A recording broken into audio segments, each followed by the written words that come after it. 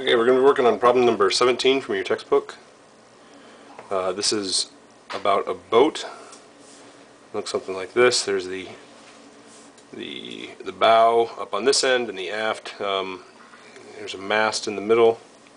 It tells us the distances that the mast is from the edge of the boat. This is 4.88 meters, and this is 2.74 meters.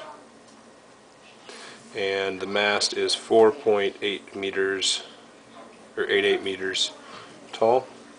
And there's some wires that attach the mast to the bow and also the aft, and they call these, refer to these the forestay and the backstay. Apparently, these are words I'm not familiar with. Maybe some of you are. So it tells us that the forces on the forestay, the tension in this wire, is basically the tension here in the forestay is equal to 1,000 newtons. And so what that means is if the tension in this wire is 1,000 newtons, it means that it exerts 1,000 Newton force on the boat down here. It also exerts 1,000 Newton force on the mast up at the top, right?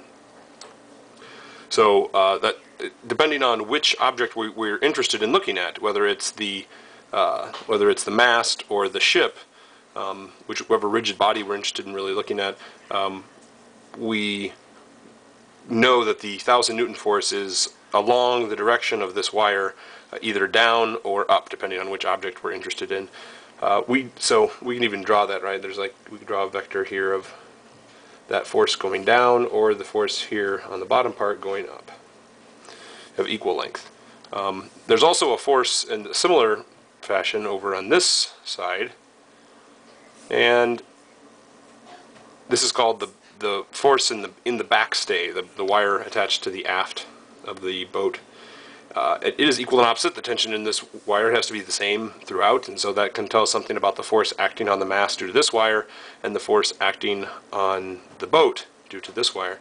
The same wire, right? It's still the same wire. So we know the distances here, so that means we can figure out something about these angles. I'm just going to label these angles something. I'll call this theta 1, call this theta 2. We can already see something by symmetry that this angle here is going to be 45 degrees. This is equal length sides. We can actually calculate that if we're not too sure, but we can actually see that by looking at it. The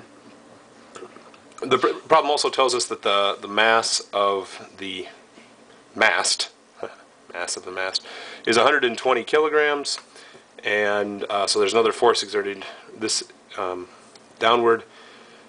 And the question in the problem asks us what is the force on the force of the backstay, so either of these forces, and also the normal force on the mast. So, and it asks us to ignore any frictional forces to the right or to the left. I'm guessing that also means anything else. So it's trying to tell us, I think, in the problem that it's only the normal, the force is only a vertical force, and that's the boat, the force here, that's the normal force, but I think it's important to label this is the force on the mast by the boat. And this here is the force on the mast by the earth. Okay, we want to label each of these things carefully. This is the force, this force up here, and these are the forces on the mast by the wire, wire 2, and this is the force on the mast due to wire 1. Due to wire 1. So the forestay. So I mean, those are each important. These are kind of the things that we can label, because when it comes time to draw a free body diagram for either the boat or the mast, we need, it's helpful to make sure that we only include those forces that are acting on the object that we're interested in looking at. Okay?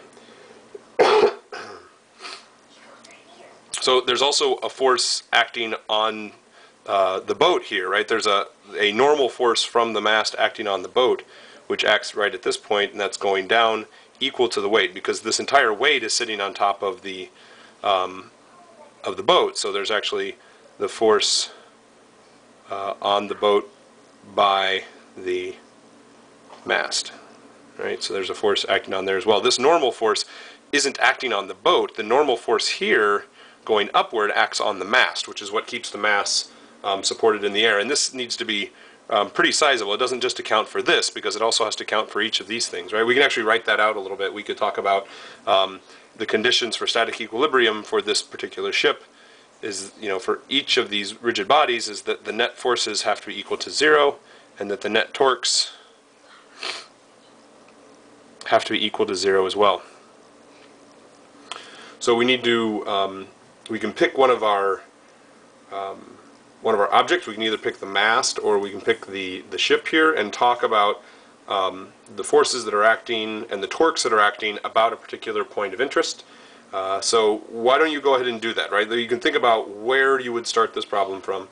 There's lots of ways that you could get a pretty straightforward solution, but I think we can do that, right? So you go ahead and think about a point that you would pick. Let's say we want to be able to answer, figure out what the force due to the backstay is. So that could be either one of these forces.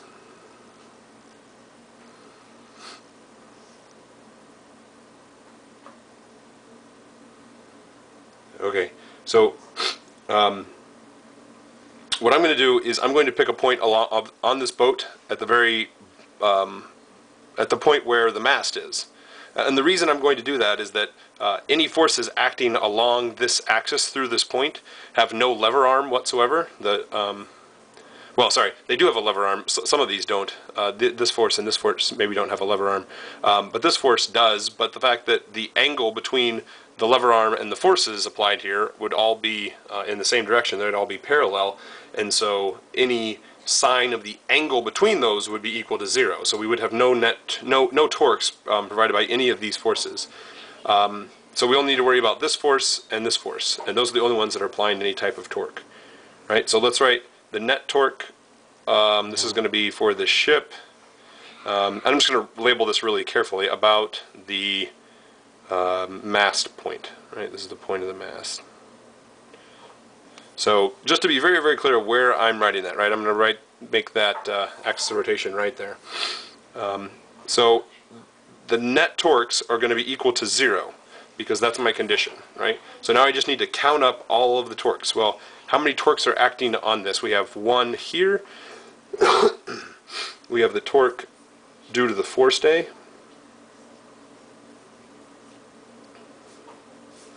Plus the torque due to the backstay.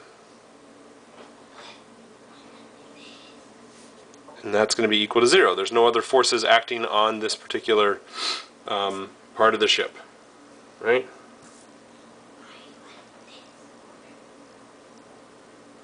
Okay, so